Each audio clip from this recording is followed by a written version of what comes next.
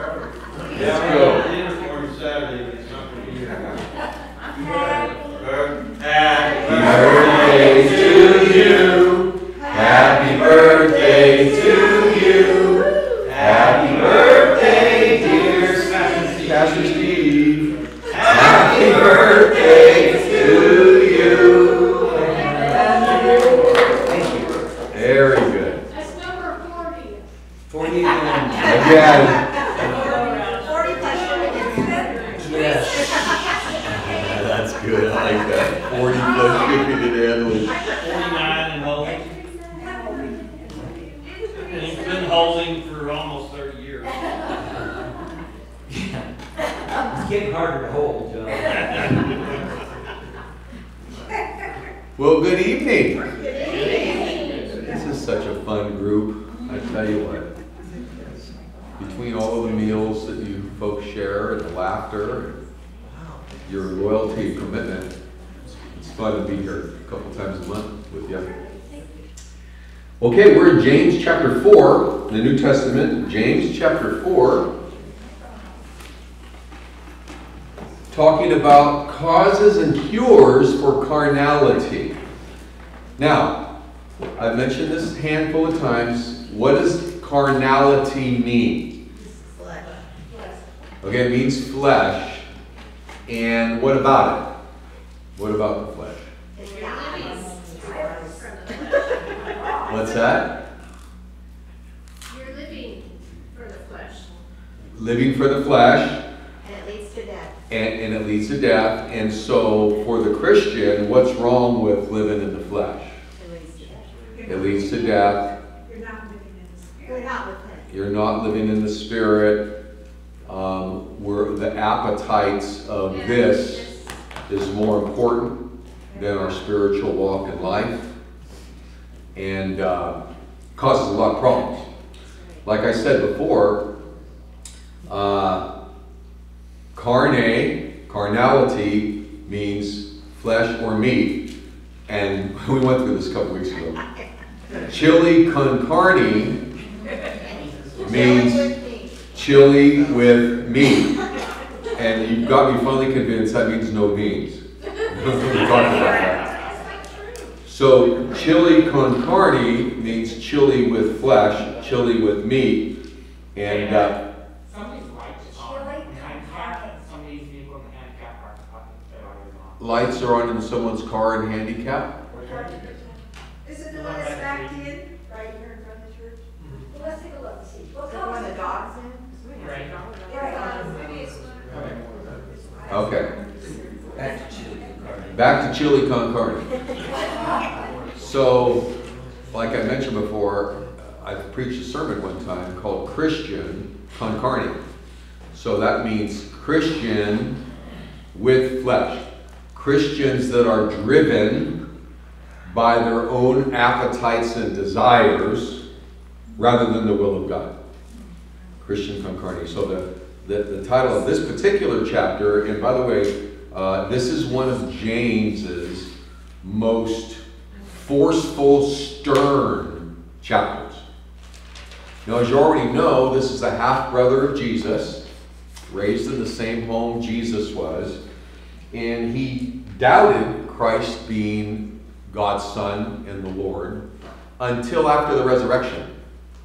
He was a dissenting voice for Christ until after the resurrection. And then once he became a Christian, James, he was very, very strong and very, very direct.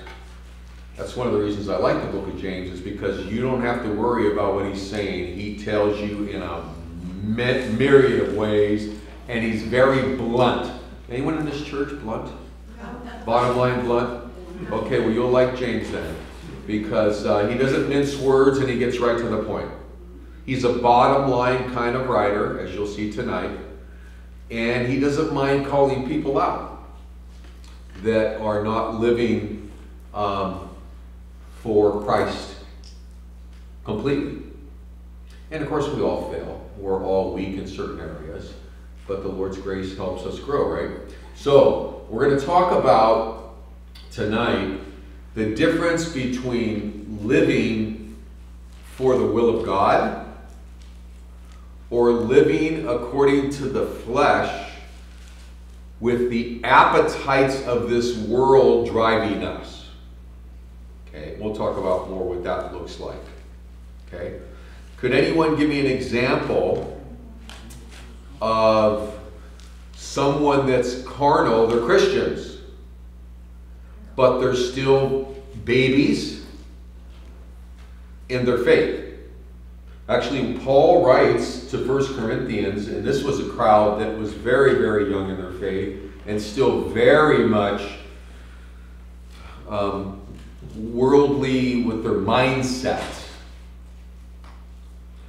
And so Paul wrote 1 and 2 Corinthians and their books of correction because they were definitely Christians, but they were living as if they weren't.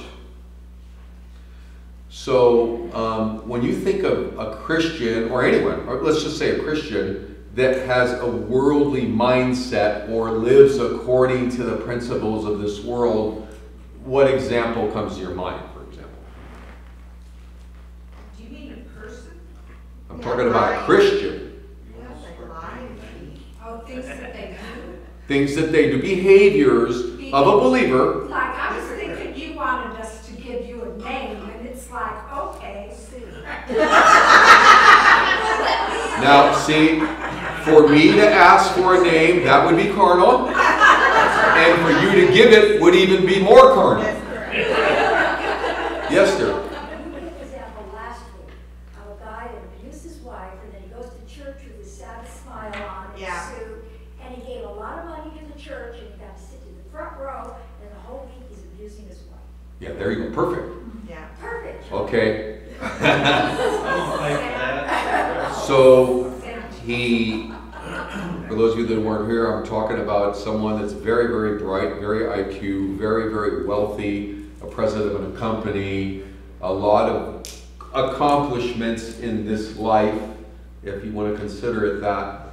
And he's well known in his church, and people look up to him, and he raises his hands, and he worships, yet he's abusive to his wife at home. So that would be someone that possibly is a Christian, but is very carnal. He's driven by his anger and his needs. Carnal. There's a modern day term for that these days. Do you know what it is? Narcissism. Yeah. I'm kind of burned out on it because everybody I meet, every couple that comes in for counseling, one of them's a narcissist, you know. So a little burnt out on it, but it is legitimate. What does narcissism mean? Well, first of all, Narcissus was a person, and I think he was of royalty, and he used to look at his face in the clear water of a river and admire his own beauty. Self-inflation, huh? Self-inflation, arrogant, selfish, self-admiration. I guess if you need to know some traits, Lucifer would have been the ultimate narcissist. because he was so beautiful, you know. They don't have issues. It's everyone else. So they're very quick to blame. They take very little ownership of what they've done wrong, and it's everyone else. And there's a lot of them around, and one of the other things is that they probably need intervention and some kind of godly counseling the rest of their life. The one person as a pastoral counselor that I can't help is someone that doesn't have a problem. Narcissists don't have problems. And they don't have any, no. So they're self-inflated, okay? So I would say someone in full-blown carnality is all about what they want, their needs, their flesh, their will, and that's pretty much it. Yes, you raised your hand. I've been told they're extreme hatred. Takers. They never really, and they never get over it usually. It's Yes. very, very rare that they Yes. change their ways. Right. Like I if guess it's you, possible. like if you were to like loan money to a narcissist as opposed to trying to borrow money from a narcissist. Probably, yeah. Yeah. Something like that. The other trait that I've learned is if people finally say, I'm not living this way anymore with you, this is an abusive, and when I say that, I'm talking emotional. They're not usually violent people, but emotionally abusive. So name calling, labeling, selfish, this kind of stuff. Would they ever admit they were wrong? No. Well, let me back up. If they did, it would be very momentary, and it would be attached to, but I wouldn't have done that if you didn't do that first. So their ownership of what they did wrong is tethered by the other person. But to take full ownership that it was completely my fault, I own everything, and to stay there, not that much. Matter of fact, another word picture that I have in terms of people like this that don't take ownership is the stair step of manipulation. So let's say here's a wife, and she just doesn't want to do this anymore. It's an abusive way to live. She's always wrong. He's always right. There's screaming. There's alcoholism. There's a lot of stuff. Okay, and so she finally says, "I'm done." Unless you get some deep help, gets on some medication, do whatever you got to do. I'm done. I'm not doing this anymore. And so a classic narcissist would have these stair steps of emotions. At first he would be furious. Then he would be very sorrowful about what he's done wrong. And he would over apologize. Some terms also that they do if they see that the person has stepped away is they drop what they call love bombs. So I really love you. I know God wants us to work this out. I'm sorry, and I'm very, very committed. And of course, this is after they've said that for years. And then they become what we would call Mr. Repentant. So they ask for forgiveness. And within either minutes or within 24 hours, they're accusing them of causing all of the problems in their life again. It's a yo-yo. So that's just an example. Anyhow, that would just be one sampling of someone dominated by the flesh or their spiritual, their fleshly appetites. Okay? That can also name the name of Christ. So anyhow, so James leaves us off. Well, let me say this. James in chapter 3, we had a nice discussion about the fire of the tongue in James chapter 3 and talked about the dangers, the wickedness, and the destructive expressions of a tongue, the tongue. And then talked about what a godly tongue looks like. And then we talked about the difference last week of godly wisdom and earthly devilish wisdom. And now James pulls those together in chapter 4 and talks more about earthly, putrid, toxic wisdom and the misuse of the tongue, as well as godly. So he begins with a question, and I'm going to ask you the same question. He says, chapter 4, verse 1, what causes quarrels and what causes fights among you?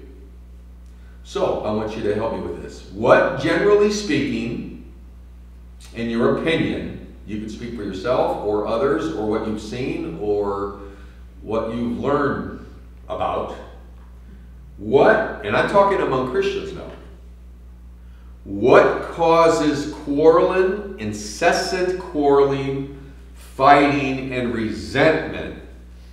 What kind of situations among believers? Because he's talking to believers. What would be some common scenarios?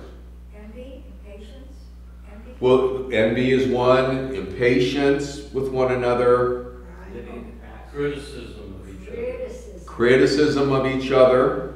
Yes. What did you say? Living in the past. Okay, bringing up the past, living in the past, won't let go of the past. Someone else? Opinionated. Being overly opinionated, Being intolerant of each other. intolerant of each other, coming from a couple that's been married how long? 52 years. 52 years. We're not intolerant of each other. They just don't know each other. You don't know each other yet. That's fine. By the way, I had an elderly couple in one of the churches I was a pastor of, and they were the happiest couple. You know, they're one of those proverbial couples that are in their 80s and they hold hands. You know, and they walk around and that you can see they can just talk, they look into each other's eyes at the restaurant. And they told me one time, we learned a long time ago that we'd rather, as a married couple, be happy than right. So one of the things that causes quarrels is for the person that is highly opinionated that's never wrong. And has to be right. Now there's a certain personality and temperament that does lean towards that area. I was doing a training one time. You know, I have a side company, I told you that. I do workshops in local government, healthcare, a lot of places actually, churches, schools. And this was a healthcare community that I was working with in Bakersfield, California, and I was talking about the personality differences. And when I got to this particular personality type, which we could call a type A personality, I do the colors, so I call it red, type A. I said, a real healthy type A is very opinionated, and in many cases, sometimes they're rarely wrong because they're very, very smart. The only problem is they're so arrogant about it that people don't care if they're right. You know those people? They might be right, but we don't care. You got such a mouth and arrogant, we don't care if you're right. Matter of fact, you're wrong, not right, because of your arrogance. So anyhow, then I said, but the healthy type A's are open to the possibility, as remote as it may be, that they are wrong and you are right. The only thing I said is that you've got to show them this in a very calm, logical way. And a healthy, opinionated person will admit that you're right and they're wrong. And I said that, and there was a young man in the back of the room going. So I stopped everything. He's about 35. I said, "Sir, do you find fault with what I'm saying?" He says, "Oh yeah." You think, he said this in front of all these doctors and nurses. He said, "I've already got a law degree, I'm going to be a doctor now." And he said, "You think you can prove me wrong. I am never wrong." I said, "Really? You're not ever wrong?" "Nope." I said, "Well, let me ask you a question. Are you married?" And he says, "No, and my mother says I never will be." Yeah. Thank you very much. I proved my point, sir. Sidebar, you don't get to stay married if you're never wrong. You don't get to stay married if you're never wrong. Okay, different subject. All right. Anyone else? Somebody that would cheat in business would be a fleshly thing. Cheat in business. Yeah. Someone, now I'm going to go to meddling, Steve. Well, finish what you're saying. Well, just to me, somebody that would cheat in business and then come to church on Sunday and be all holy, it's just wrong. There's an old saying, if you've never been cheated really bad until Christians cheated you. Oh. Yeah. Okay, now we're going to get a little nitpicky here. So how about being paid under the table and not reporting your income? How about not reporting all of your income, whether you've been paid under the table or not? I mean, we can go real deep with this. Okay, that would be fleshly. Be lack of trust in the Lord. Lack of trust that the Lord's the one that can provide for us. So we got to kind of hoard our own stuff. You know. Anyhow, we can go on and on and on, and I don't want to continue to do that. Paul is talking to believers who are having among themselves. Now, these are Christians. They're not really within James's reach. These are Christians, Jewish people that have come to Christ that are scattered all over the world. Either due to being born in Christian families that were in an exile or that believed in God in an exile, which was Babylon and Assyria, or they could have left Jerusalem because of a lot of suffering and harassment and are in troubled areas now. Either way, this is a group of people that he's writing to that are having immense problems with one another. I mean, thus far, he's talked to them about the purpose of trials because they were blaming God for their trials. He talked to them about the purpose of temptation because they were blaming God for their temptations. He talked to them about the value of speaking correctly as a believer rather than having a foul mouth. And he goes all through this book correcting them on their behavior because they got sloppy. Let's just say that they were sincere believers and they got really sloppy in Carnel. Okay? But he is talking to believers. And so he says, what causes quarrels and fights among you? Is it not this, that your passions are at war within you? And then he kind of describes it. Look what he says next. Verse 2.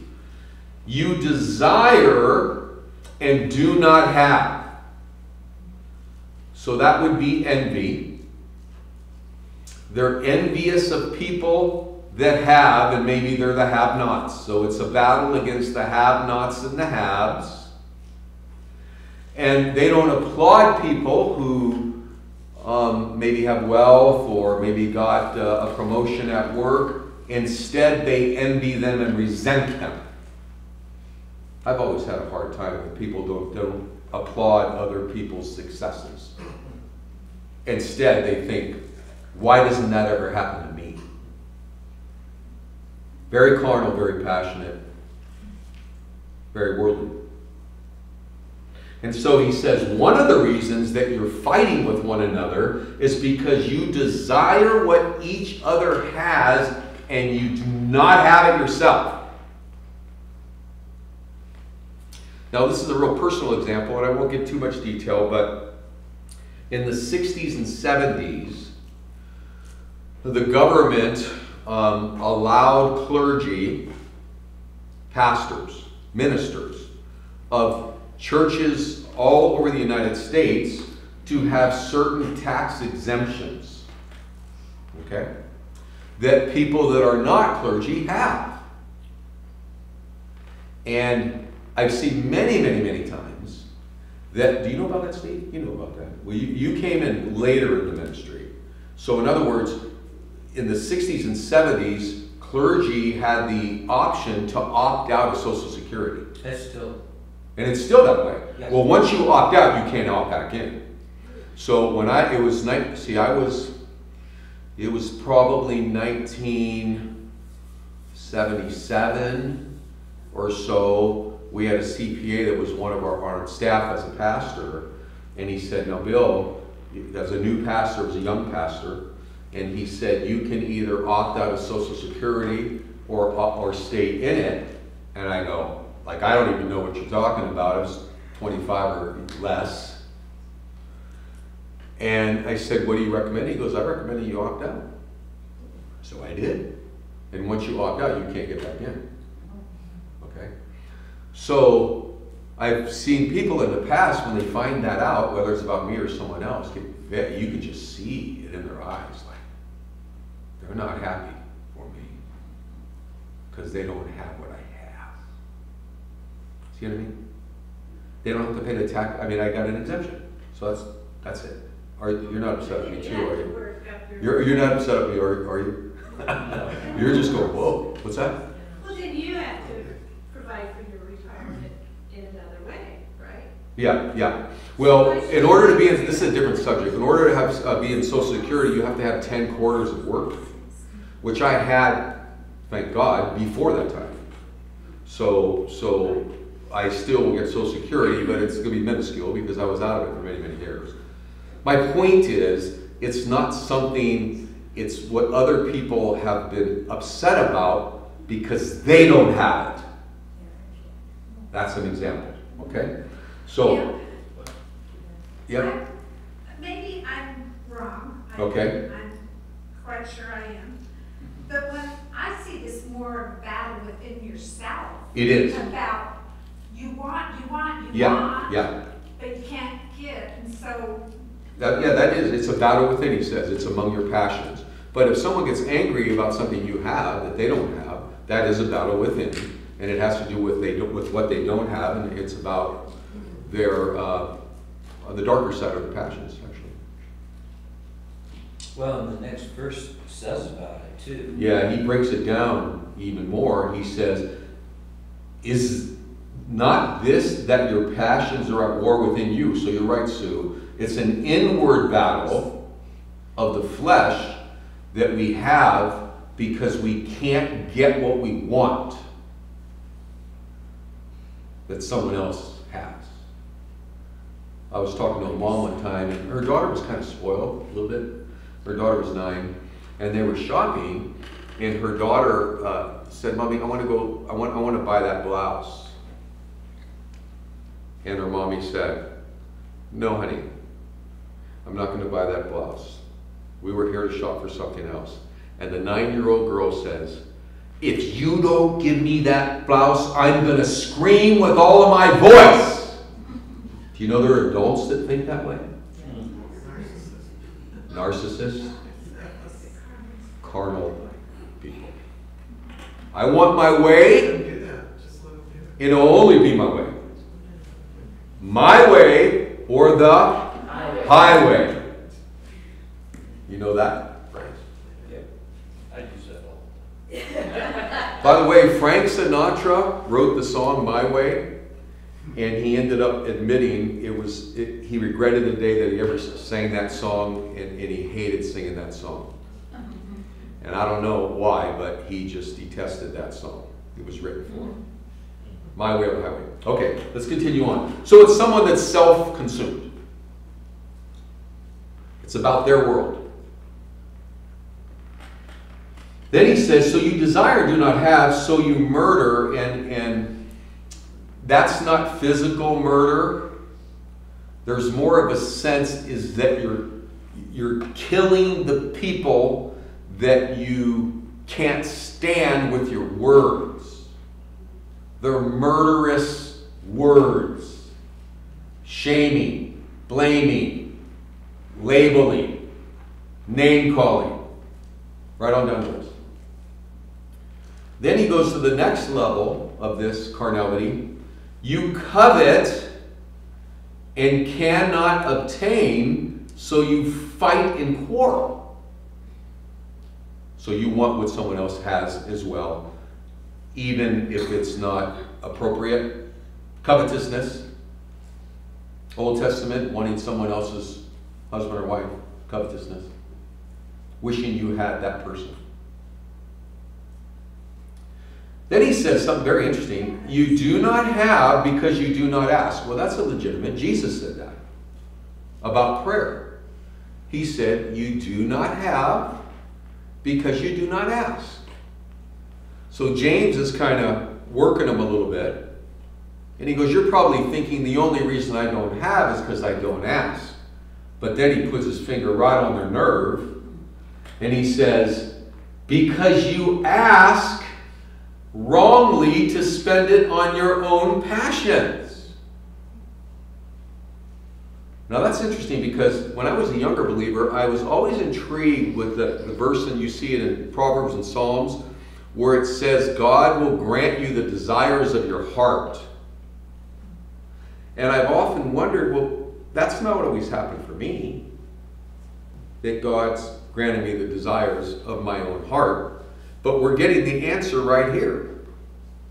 If what you're asking for is with wrong motives, you're never going to get that from the Lord. He won't give to people that ask with wrong motives, such as the well-meaning, loving lottery player that says, Lord, if you let me just win the lottery, I'll give all my money to the Lord. Well, maybe there is that such a person, but you know, usually lottery is about, hey, jackpot, baby. And I'm not prudish. I'm not down on that. I'm talking about motivations now. I'm not talking about lottery per se. I'm talking about the motivations of why we ask God to give us things. What's our motivation behind it? To honor the Lord, to please the Lord, to give to someone else? To live with what He gives us for His honor and glory? Okay, anyhow, you ask and do not receive because you ask wrongly to spend it on your own passions. And then he talks about, like, what makes believers do this? It's not just a fleshly, carnal issue where it's about what we have. I've always loved what Chuck Swindoll says. You will never see a hearse after a funeral pulling a U-Haul trailer. Can't take it with you, folks. It's all going to burn. And I might have said this before. Buy a new trailer, buy a new car, build a new house, buy a brand new suit. And God has angels in heaven that put dents in cars, new cars, just to see if we idolize the things that God has blessed us with. My wife Jenny, many years ago, was married to another man, and he's serving the Lord today. It's a real cool thing to see, but back then he wasn't. And he had his own business, and he didn't pay his taxes for 5 years, but she didn't know that because he managed his company and she was a nurse. And she had no idea until 10 o'clock one night, the IRS, 10 o'clock at night, came knocking on her door. 5 years of taxes not paid. They owned a home, a farmhouse on an acre. It was beautiful. IRS took her home, took her property, crushed her. And she vowed before the Lord, Lord, I'll never get that attached to a home again. See what I mean? So look what he calls those who are fighting and quarreling over things they don't have that they want. Envy. Selfishness. You adulterous people. Now what does that mean? What does that mean? What's he saying? What is he saying? Yeah? People that love something else other than God. Okay. That's basically spiritual adultery. Okay, spiritual adultery. Bible talks a lot about adultery in the Old Testament because Jesus brought his people out of the promised land, and they joined themselves with pagans. He called them adulterers because he's their husband, and he carried his people out as a bride through the wilderness and redeemed her and loved her And it wasn't very long that they made a golden calf that they worshipped instead of the Lord. Okay? So an adulterer is someone that is not loyal to their spouse. They're cheating on their spouse. So James is saying, you are so much in love with what this world can offer you that you're having an affair with the world. The Lord is not your husband. You have walked away from your husband to marry up with the idolatry that the world offers. That's what he's saying. Now, this is interesting though. I do a lot of counseling. I've helped a ton of people through affairs and the fallout of them. Usually, when someone drifts into an affair out of marriage, a couple things are going on. First of all, the one that drifts away is not content in their marriage.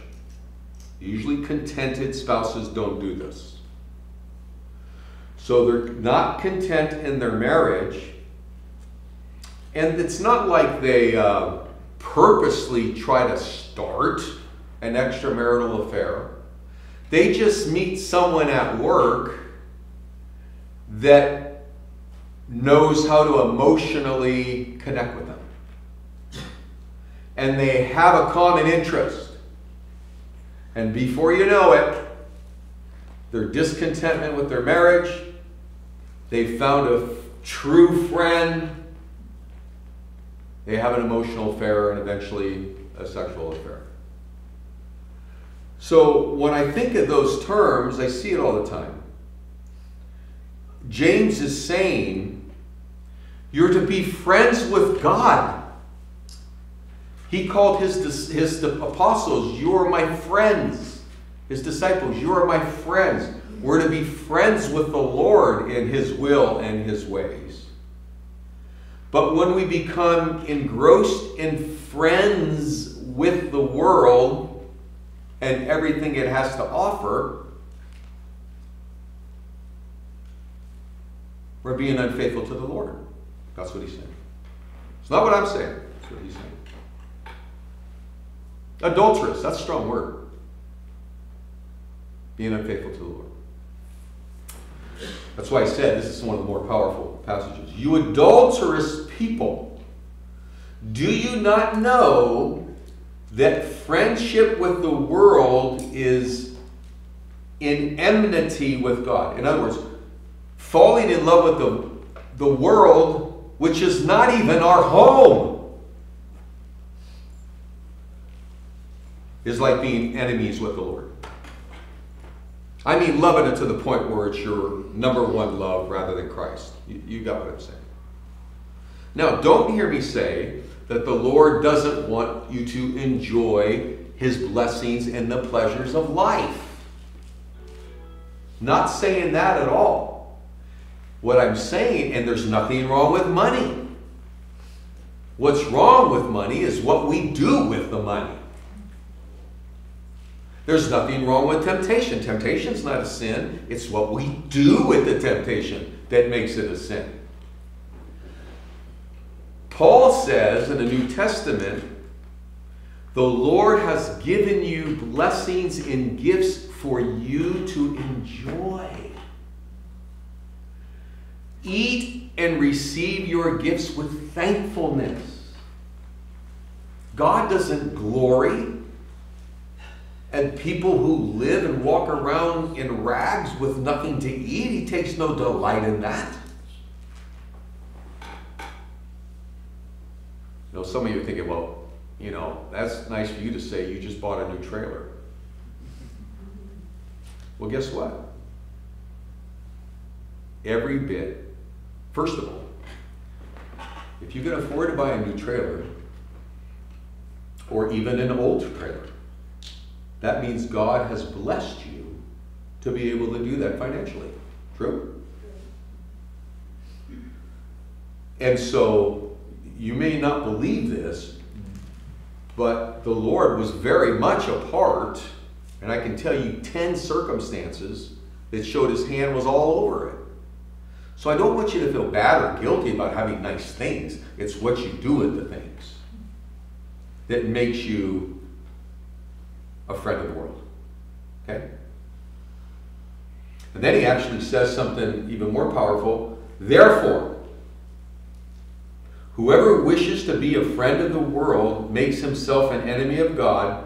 Or do you suppose it is to no purpose that the scripture says, God, yearns jealousy over the Holy Spirit that he has given you. In other words, because he's given us the gift of the Holy Spirit, that means we belong solely to him, soul, body, and spirit. Do you realize your body belongs to Christ?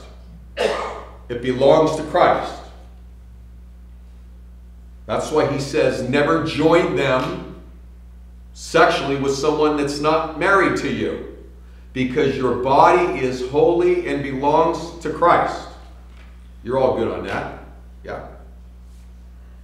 It's very clear, black and white.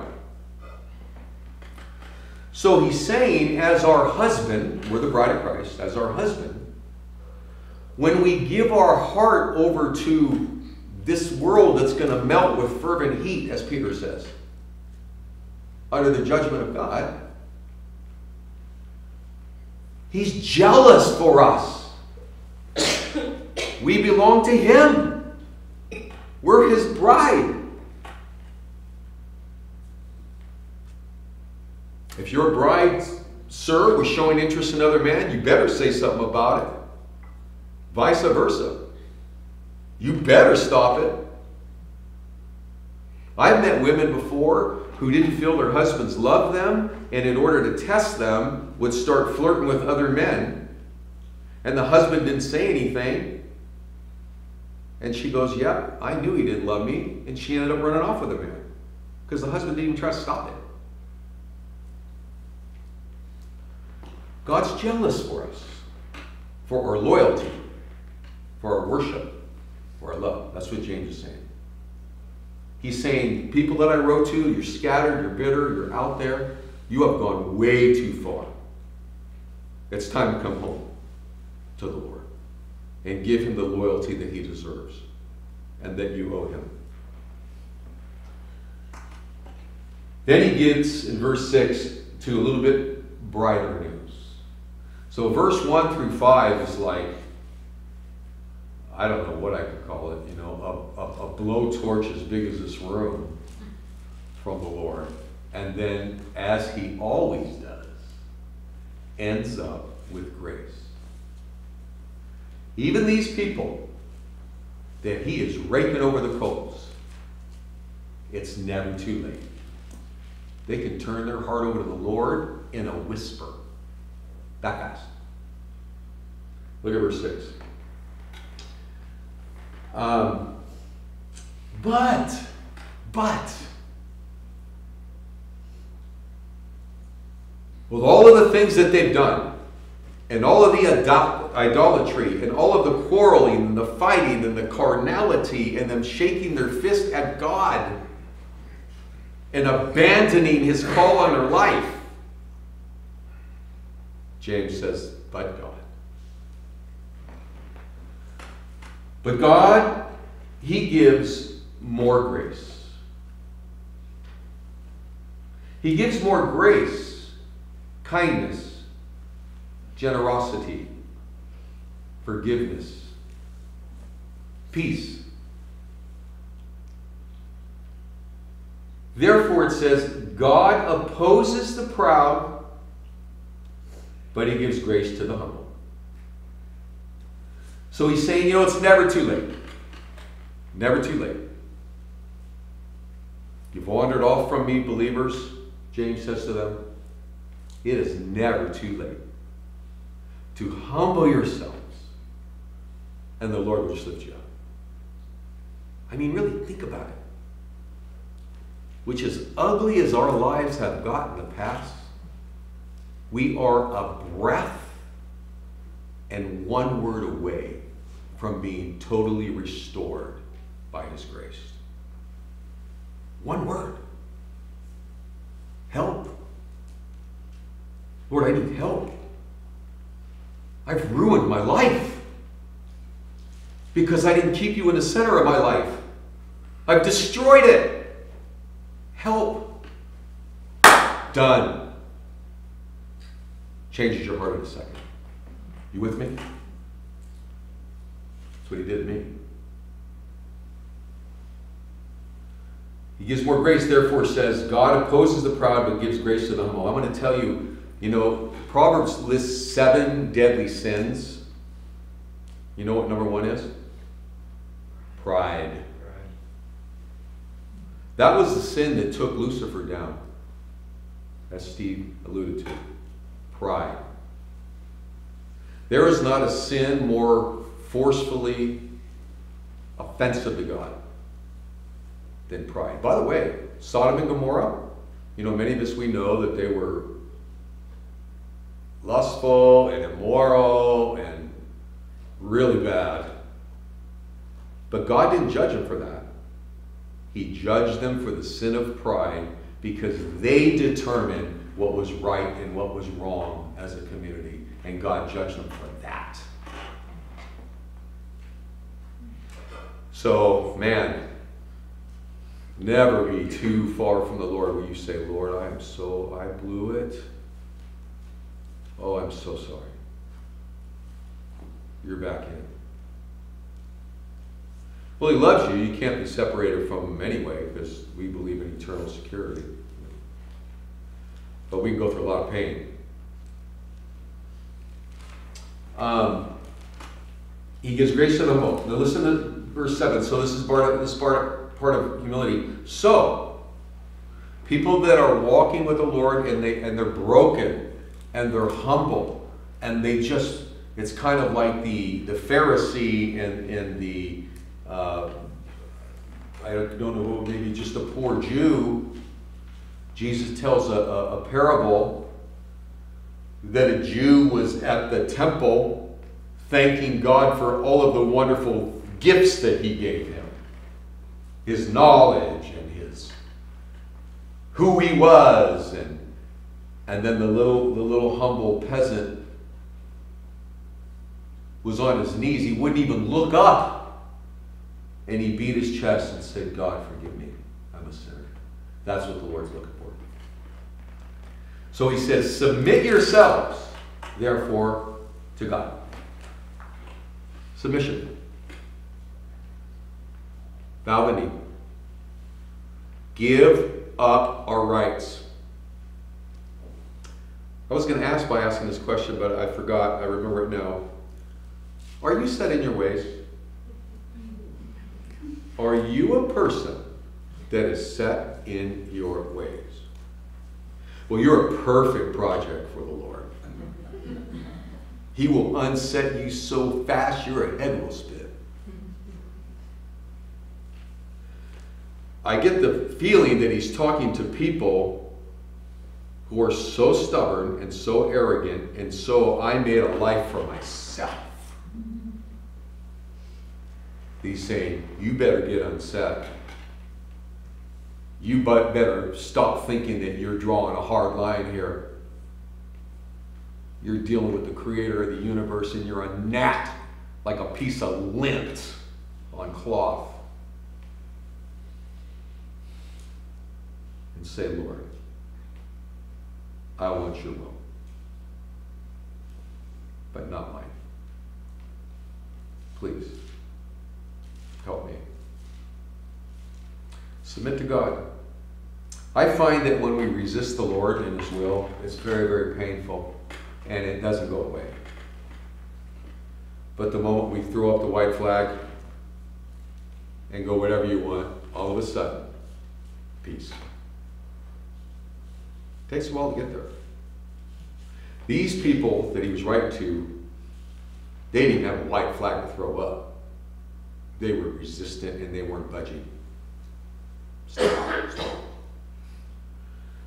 For people, I think I mentioned this before, for people that were drowning victims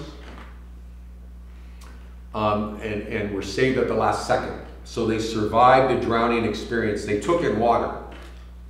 They finally said, this is it. And they took in water and someone pulled them out of the water right away. Their testimony about that, what they say about that, is the hardest part of the drowning experience, and we would all do it, of course, is the fight to stay alive and get to air. That was the most terrifying, horrific, painful part of the drowning experience.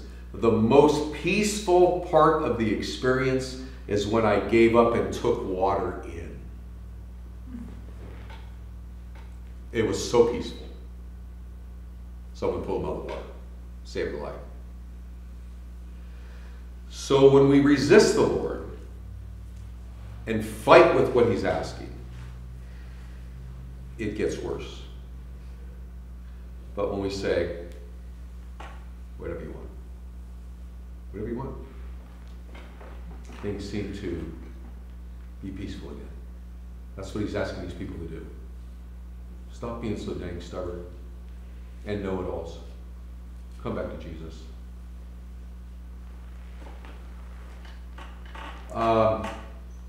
Then he says, resist the devil, he would flee from you. Resist the devil. And he would. Now, how do we do that? Anybody? How do you resist the devil so he'll flee from you? I say cling to God, because he's not going to let you around here if you want to be close to God. Yes, and I cling to the Lord for sure in your heart. And then another one, good old-fashioned, plead the blood of Christ. Good old-fashioned advice, Romans 10. Or Romans 12:10. Actually, let's turn there.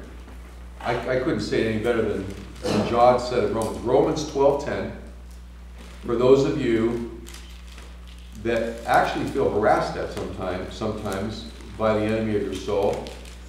Well, I know Paul, he says, don't just, like when it comes to temptation and everything, and sin, he says don't just resist it, flee from it. Flee from it, run. Run from it. Yep. Yep. Where are you at, Bill? This is, excuse me, when I say Romans, I meant Revelation 12. I'm sorry, Revelation 12. So, we're on resist the devil and he'll flee. Perfect verses here. I heard that. Okay, this is John. And I heard a loud voice in heaven saying, now the salvation and the power of the kingdom of our God and the authority of his Christ have come. For the accusers of our brother, who's the accuser? Satan. He's called the accuser of the brothers. He's called a slanderer, Lucifer, the accuser of our brothers. That's his title. For the accusers of our brothers has been thrown down. We're talking about end times now. Who accuses God's people day and night before the Lord. He slithers before the Lord's throne day and night, accusing us. Back and forth, back and forth. And they, God's people, and they have conquered him, Satan. They have conquered him by the blood of the Lamb and by the word of their testimony, because they love not their lives even until death. So, I think Satan, we see it in the New Testament, shudders when he hears the name of Jesus. He shudders. I just say Jesus. If I ever get chills and I'm sensing something's not right here, and there's an evil force somewhere around here, plead the blood of Christ. Lord Jesus, take care of this. Yes? One of the difficult things for me to do, though, is to recognize the attack from Satan. To recognize that, no, this isn't this person, this isn't this situation, this isn't that. This is actual spiritual warfare. This is an attack from Satan. Yeah. Well, Paul warns the believers, maybe in Corinthians, to not allow Satan to deceive you and cause you to stray from your sincere faith. So deception sometimes means that everyone else can see it but you. I have some special D words that help me. Doubt, deception, discouragement, depression, these Yes. D words, when I'm That's starting good. to feel those, and oh, wait a minute. This, Well, what he does, he cannot possess us. We have the Holy Spirit possesses us. You cannot be demon possessed as a believer, ever. Never insult the Lord by saying that's possible, ever. But he can harass us. Because Paul said, he also said, a messenger of Satan was sent to buffet me, that means punch me, over and over and over again. And I plead, because a messenger of Satan was sent, this is 2 Corinthians chapter 12, a messenger of Satan was sent to harass me and punch me over and over and over spiritually. Because I was given a thorn in the flesh. So some people feel that Paul had some eye problems. Maybe he was legally blind. He was bow-legged. He was in bad shape. He was beaten, almost beat to death 3 times. I mean, he was in bad shape. So Satan comes then and capitalizes on his weaknesses, and he comes and capitalizes on our weaknesses, and he knows what our most vulnerable access point is in terms of temptation. And he'll try to beat us to death with that until we breathe our last. And so he accesses that. He also accesses us through bitterness. Paul says, don't let the sun go down on your anger. So for those of us that have anger issues and we sleep on it day after day, week after week, month after month, year after year, you're a bitter person. I promise. He says, don't let the sun go down on your anger, or you give the devil a foothold in your life. So I suggest if you got any bitterness and anger, ask the Lord to take it from you tonight. Yeah. So resisting the devil is basically resisting the wrong way, because Jesus said he'll give us the desire of our hearts, and we don't get the desire of our hearts because we're lusting. What we're really lusting for is to fulfill something that God wants for us, but in the wrong way. In the wrong way, yeah, sure. So resisting the devil, I mean, stay committed. What did John say in Revelation? They spoke of the blood of the Lamb. They continued to talk about their testimony of how they were saved, and they loved not their lives to death. And so you resist the devil by being anchored as a follower of Christ. We're not going anywhere but where he's going. Nowhere where he's not going. I remember Moses said to him, God said, I want you to go here and there. He goes, I'm not going unless you go with me. So to me, resisting the devil means there is no other way to go than to follow what Christ has taught us, what he has said, what he's calling us to do. That's automatically resisting the devil. Automatically. Okay? And then let's finish up here. You know, there's another place in Revelation that you can think about it in the same context. Is Revelation 3 verse 1, I believe it is, about talking about a church, wanting this church to wake up, saying it has a reputation for being awake, but in fact it's asleep. Yeah. Yeah. And in that context of just like, a lot of churches and a lot of people, like, they talk about being awake and everything, but they're not, like, but they're asleep, they're not active. Yeah. And so, I know the devil can come in and prey on those weaknesses. Oh, yeah. And keep them even more silent, you know? Yep. So that's what that's a good, very good verse. James is trying to wake these people up. They're going in the wrong direction, and they didn't start off that way. Okay, and then a couple other verses. Well, then he says, draw near to God, he will draw near to you. And he's talking about forgiveness and cleansing now. He says, cleanse your hands, you sinners. Purify your hearts, you double-minded. Double-minded means vacillate, back forth, back forth. I want Christ, I don't want Christ. I need Christ, I don't need Christ. I want to follow Christ, but I want to do what I want to do. That's called double-mindedness. It's offensive to the heart of God. Let your yes be yes and your no be no. Purify your hearts, you double-minded. Wishy-washy, in and out. In and out. Are you sold out for Christ or aren't you? You either are or you're not. You're either in all the way or you're out all the way. Look at verse 9. Be wretched. I didn't take time to study that, but be wretched and mourn and weep. Like be broken. Come to your senses and be broken over where your life is gone. Let your laughter be turned to mourning and your joy to gloom. It's okay to be convicted and to have sorrow. And by the way, if someone that you know is really convicted about something they've done, and they're really going through it, and they're very saddened, and they feel very remorseful and broken, don't interfere with them. Don't try to cheer them up. If the Lord has convicted them about something and they're broken, and they're mourning their life for a time, let them do it. It's a sacred moment. God's cleansing their heart and bringing them back. Don't say, oh no, it's going to be okay. No.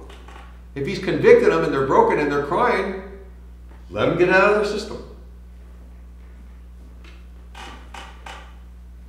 Lastly, humble yourselves before the Lord and he will exalt you. I just want to close with this, by the way. So is there ever a time when it's appropriate for us to fight back as Christians? Yes, it is. There is. Old Testament, you see it everywhere. God had the mightiest army in the world, and they shed a lot of blood. There's a time to fight back. Here's some ideas. Personally speaking, there will be times when the Lord will call us literally to allow ourselves to be taken advantage of. There's going to come a time when we know someone's doing that, and the Lord's going to say, let it go. Let it go.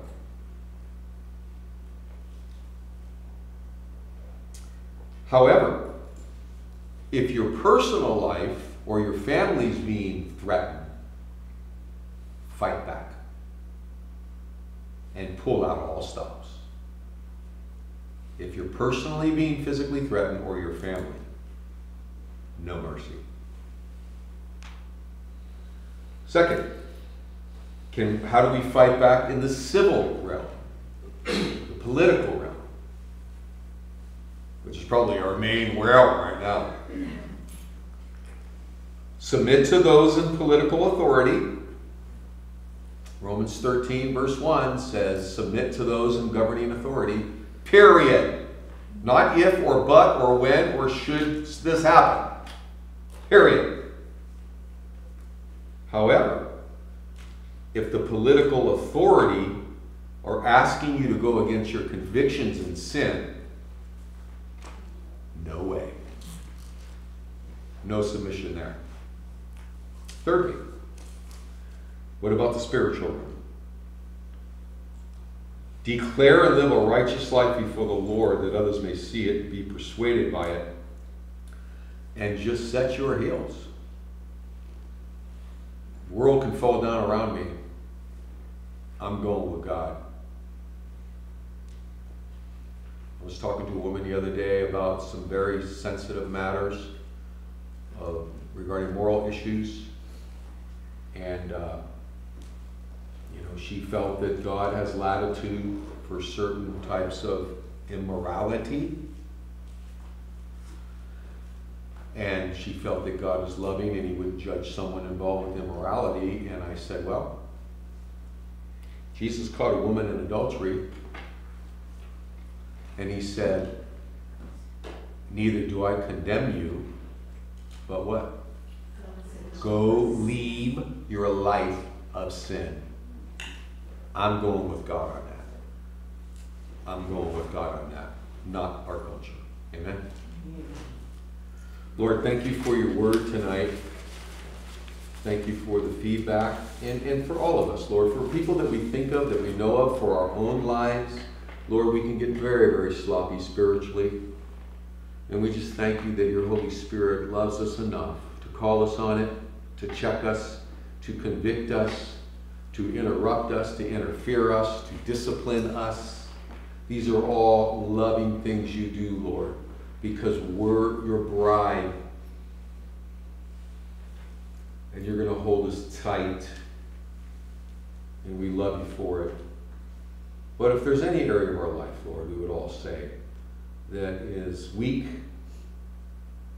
or needs strengthened, assistance, greater assistance from your powerful hand, we ask that you'll help us and grant us your grace. In Jesus' name, amen. Thank you, friends. I went 2 minutes over. Thank you. Okay, thank you very much. Nice seeing you. See you in a couple weeks. 3 weeks to be exact. Oh no, we're going into November, so it's going to be a little different. Yeah. I think I'm doing one Wednesday in November and then one Sunday in November too. Sunday after Thanksgiving. Oh, I know. I got it memorized now, John.